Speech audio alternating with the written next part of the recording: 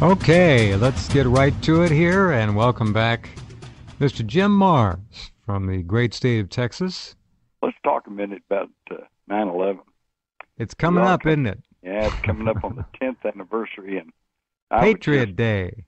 I would just hope that people would get their sense about them and demand some truthful answers rather than wait for 45 years or so like we have on the Kennedy assassination, where everybody kind of understands that something went on, although nobody's stepped forward with any authoritarian voice. I think, don't you think, Jim, don't you think we have more data on what very likely happened on 9/11 compared to the same time frame with JFK? But I mean, even at the end of 45, let's say all things were equal, we pretty well know what happened there. We know so much about 9/11 right now.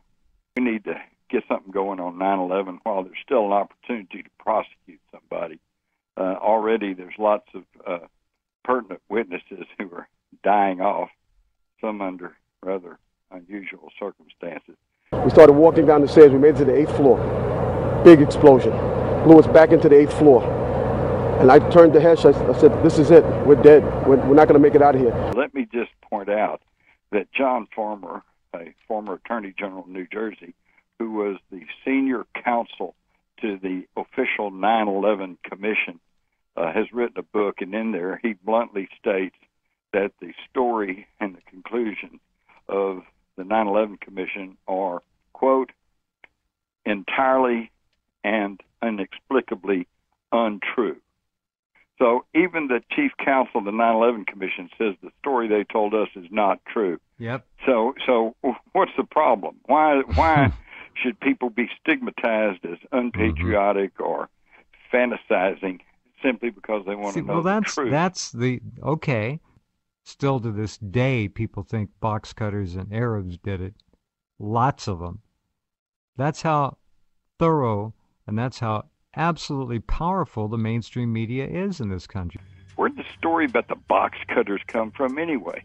Came from one source, the call from Barbara Olson, the TV newscaster, to her husband, Ted Olson. Was that call ever validated as legit? No. In fact, in the Zacharias Masuri trial, the FBI testified they only could find one call from Barbara Olson, and that call was unconnected. In other words, she never called anybody. There you go. Our understanding is that Barbara Olson was on the plane, a frequent commentator on CNN and the wife of Solicitor General Ted Olson.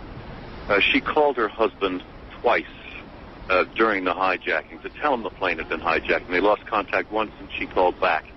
After the first call, Olson called the command center at the Justice Department to inform them of this hijacking, and they said they knew nothing about it but would track it down. Barbara Olson told Ted the following story, that all the passengers were herded to the back of the plane, including the flight personnel, including the pilot. And the only weapons she mentioned were knives and cardboard cutters. If there was no connected call to Barbara Olson, then where did that information come from? Right. Well, it came from her husband, Ted Olson, who said he received 3 calls from her. Okay? Mm-hmm. Now, keep in mind, Ted Olson worked for the Bush administration. Sure did. So he might have been lying. Okay? But then there is an alternative, and this is really interesting. In 1998 or 99, out at Sandia Laboratories, they had developed a digital voice morphing technology. They displayed it to Colin Powell. And Colin Powell was aghast to hear himself on a recording say, "Gentlemen, we are gathered here to plot the overthrow of the United States government." And, of course, he never said such a thing. But it was his voice.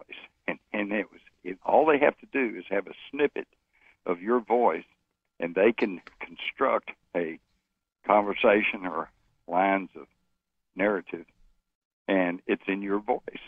So to give an alternative to that, to the idea that Ted Olson was lying about getting the phone calls, he might have gotten phone calls, and he might have really thought it was his wife. But in either case, it didn't happen. And yet that's the basis of what we think we know about what happened on 9/11.